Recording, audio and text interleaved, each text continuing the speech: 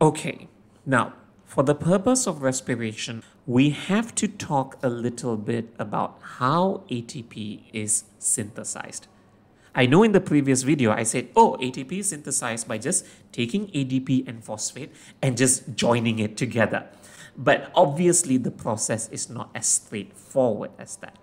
You see, the ADP and phosphate, if you want to join it together, it needs energy. So if there's no energy, no joining it together. Simple as that. So the first way in which it can be joined together is through a process known as substrate-linked reaction. Now, for the purpose of this, all you just have to understand is in your cells, you may have some organic molecules, for example, glucose, and look at what happens to the organic molecule. It has been broken down.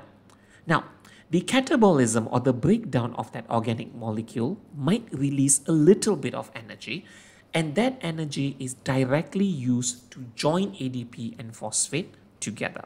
Okay, so substrate-linked reaction just means using the energy released from another chemical reaction, the phosphate groups and ADP are linked together to form ATP.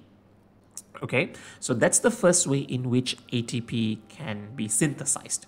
And you must know the definition of substrate-linked reaction. When exactly does this happen? Again, don't worry, we will talk about that later. Okay, now, the second and more important way in which ATP is synthesized is through a process known as chemiosmosis. Now, chemiosmosis, no, it does not involve water molecules, just because the word osmosis is there. Now, what I'm drawing out here is a phospholipid bilayer, and as you can see, there's a weird looking molecule, and that is actually an enzyme, and it looks a bit like a fan, doesn't it? Or like a turbine.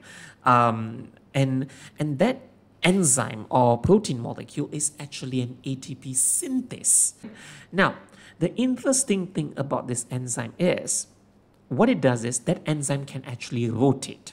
And when that enzyme rotates, the turbine-like part, it will accept an ADP and phosphate, join the ADP and phosphate together, and release the ATP molecule. So that's what the enzyme is supposed to do.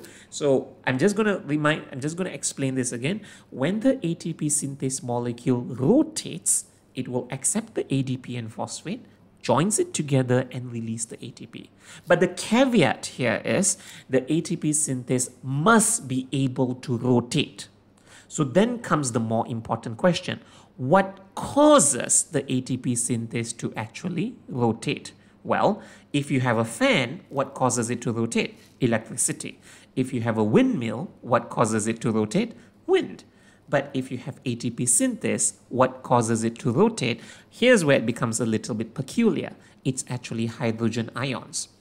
What the hydrogen ions need to do is, the hydrogen ions need to diffuse through that hole, that particular hole through the ATP synthase, and the diffusion of hydrogen ions through that ATP synthase will cause it to rotate.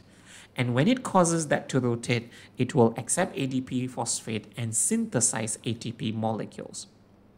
So this ATP synthase can generate ATP, but it can only do so if it's powered by hydrogen ions. So the hydrogen ions have to move from a higher hydrogen ion concentration to a lower hydrogen ion concentration. And actually, this is an example of facilitated diffusion, by the way. So the movement of protons or hydrogen ions, by the way, you can use the word protons or hydrogen ions in the exam. So the movement of protons or hydrogen ions down the proton gradient through the ATP synthase will generate ATP. So you see, chemiosmosis is actually the main way your cells synthesize ATP, not substrate-linked reaction. I mean, both can happen, both do happen, but chemiosmosis is the main way the majority of your ATP is synthesized. So then comes the question, where does hydrogen ion come from? You see, remember, respiration is the breakdown of molecules.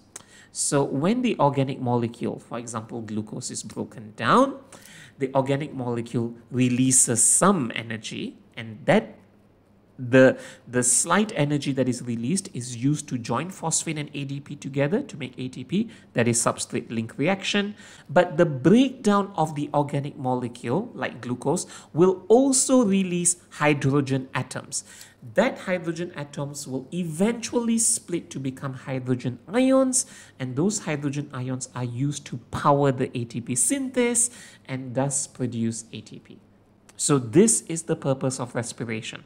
Respiration is to break down the organic molecule so that substrate linked reaction can happen, and also to harness the hydrogen atoms so that the hydrogen atoms can eventually become hydrogen ions and allow chemiosmosis to take place.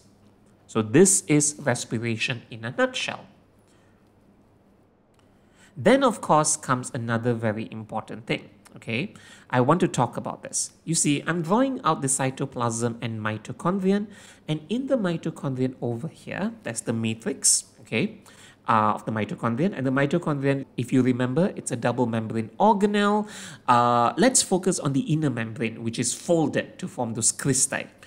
So you see, the ATP synthase is actually located in the inner membrane. I'm only drawing out one ATP synthase, but in reality there are, more than one in the inner membrane. That's why it's folded, because the more folded it is, the more ATP synthase it can contain. Again, I'll talk about that later, okay?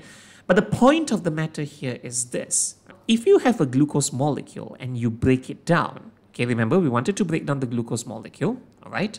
So when you break it down over here, yes, it releases some energy, which is used to directly join ADP and phosphates together to ATP, substrate link reaction, but it also releases out some hydrogen atoms. Now, those hydrogen atoms are not sentient, which means to say they don't know where to go, because the hydrogen atom is now in the cytoplasm.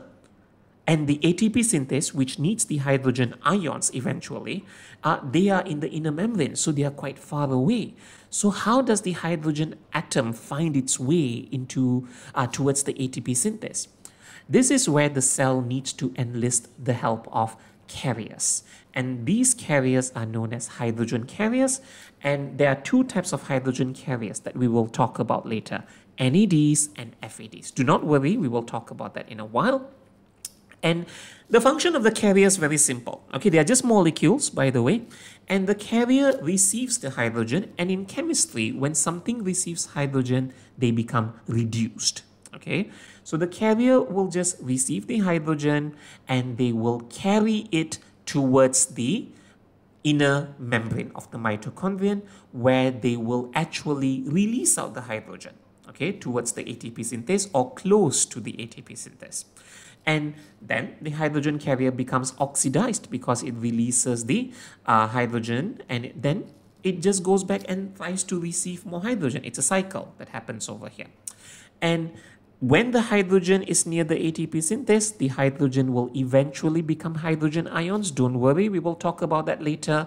And then the ATP synthase, because it has hydrogen ions, because it's powered by the hydrogen ions, it can now synthesize ATP. So respiration involves, so what I want you to understand here is the organic molecule such as glucose is broken down, and some energy released produces ATP through substrate link reaction. No, you cannot put SLR in the exam. You have to put the word substrate link reaction. It also releases hydrogen atoms, which are transported by hydrogen carriers towards the ATP synthase. So we will talk about all this. So this is why this chapter can be quite difficult, because there are a lot of characters involved.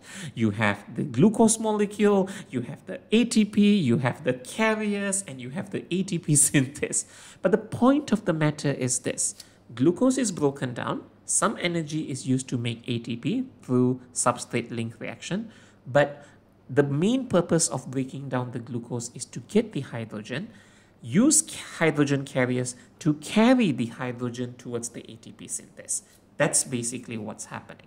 And that is how we are going to be talking about the next parts of the chapter. So I hope you understand this. Just a little bit to know about the hydrogen carriers, okay? So the hydrogen carriers are just these molecules known as NADs and FADs. And you do not need to remember the structure of these hydrogen carriers. They may show it to you in the exam. They are actually nucleotides, by the way. But again, you do not need to memorize their structures. All you just need to know is NADs and FADs are hydrogen carriers, wherein they will just receive the hydrogen atoms during respiration, and after that what happens, they become reduced, okay? And when they become reduced, what happens then is they will carry the hydrogen eventually towards the inner mitochondrial membrane. That's it. It will then become oxidized because it will release the hydrogen. What happens to that NAD? It will then go back wherever it needs to go to accept more hydrogen. It's just a carrier. That's basically it.